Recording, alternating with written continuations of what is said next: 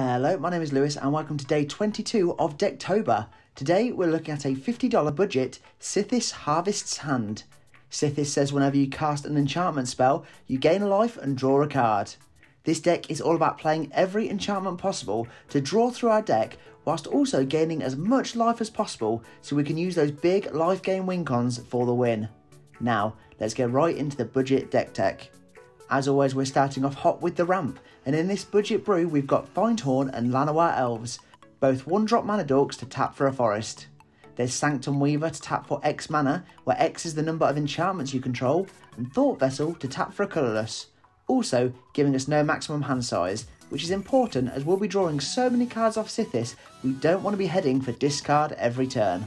We've got Commander Classic Cultivate to search our library for 2 basic lands, putting one on the field tapped and the other in your hand, and Rampant Growth to search our library for a basic land, putting it onto the field tapped. There's Commander Sphere to add white or green, with the added option to sack for some card draw, and Selesnya Signet to pay, tap and add Selesnya. We have Abundant Growth to enchant land, drawing us a card and allowing enchanted land to tap for 1 mana of any colour, and Fertile Land to give its controller an extra mana of any colour when enchanted land is tapped.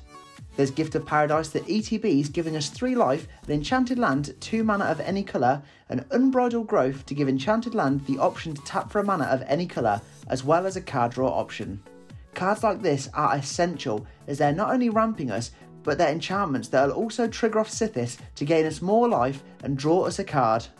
There's Urban Utopia to ETB drawing us a card, again giving us that mana fixing option, and Verdant Haven to ETB give us 2 life and give us extra mana of any colour when enchanted land is tapped for mana. For the last 2 enchant lands, there's Wild Growth to add a forest whenever enchanted land is tapped for mana, and Wolf Willow Haven to again add a forest whenever enchanted land is tapped for mana. Finally, we have Sol Ring, because Sol Ring. Before we get into all things life gain, make sure to smash that like button and subscribe to the channel for all things MTG. It's completely free to do, and it helps our channel grow and grow as we head towards 2,000 subscribers. As we just said, now we're looking at all of the life gaining strategies we have in this budget brew. First up is classic combo Ajani's Pridemate to put a +1/+1 counter on it whenever you gain life, and Impassioned Orator that says whenever another creature ETBs you gain a life. We've got Alsaid of Life's Bounty, the 1/1 lifelinker that you can sack to give target creature or enchantment protection from the colour of your choice until end of turn, and Archon of Sun's Grace, the flying lifelink Pegasus that creates a flying 2/2 Pegasus whenever an enchantment hits the field under your control. We have huge win cons in Felidar Sovereign that says at the beginning of your upkeep, if you have 40 or more life you win the game, and Aether Flux Reservoir to gain you a life when casting spells and pay 50 life to deal 50 damage to target creature or player. We'll have so many enchantments in this deck, life-loving enchantments too, that will trigger Sythis and allow us to draw through our deck super quick to find these essential pieces. There's Lathiel the Bounteous Dawn that at the beginning of each end step, if you gain life this turn, distribute that many +1/+1 counters amongst creatures you control, and Nykthos Paragon that says when you gain life, put that many +1/+1 counters on each creature you control, doing so once per turn. We've added in Daxos Blessed by the Sun that gains you a life whenever another creature you control ETBs or dies, and Prosperous Innkeeper also gaining you a life whenever one of your creatures hits the battlefield. It also gives you a lovely treasure token too. You love to see it. For some life gaining board wipes we have Fumigate to destroy all creatures, gaining 1 life for each creature destroyed this way, and Paraceline to destroy all enchantments, gaining 1 life for each enchantment destroyed this way. For the last creature life lover, there's Treslasara Moon Dancer. This is whenever you gain life, put a +1/+1 counter on Treslasara and scry 1. We've also packed in millions of life loving enchantments. First with Abiding Grace to gain 1 life on your end step, or return target card with mana value 1 or less from your graveyard to the field. That is also perfect if you keep wanting to bring back Alsaid to have some sacrificial protection every turn. And Griffin Airy to create you a 2/2 flying griffin on your end step if you've gained 3 or more life this turn.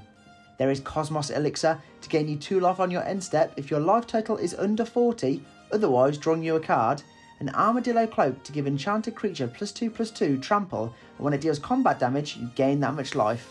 There's Light of Promise to enchant creature, with it gaining +1/+1 counters whenever you gain life, and Unflinching Courage to give enchanted creature +2/+2 trample and lifelink. Remember, Not only are these enchantments boosting our life total rapidly, but whenever we play these enchantments, they're triggering Sythis, drawing us cards, gaining us life, which could then trigger off even more of our permanents. Finally, there's Trudge Garden that says whenever you gain life, you may pay 2.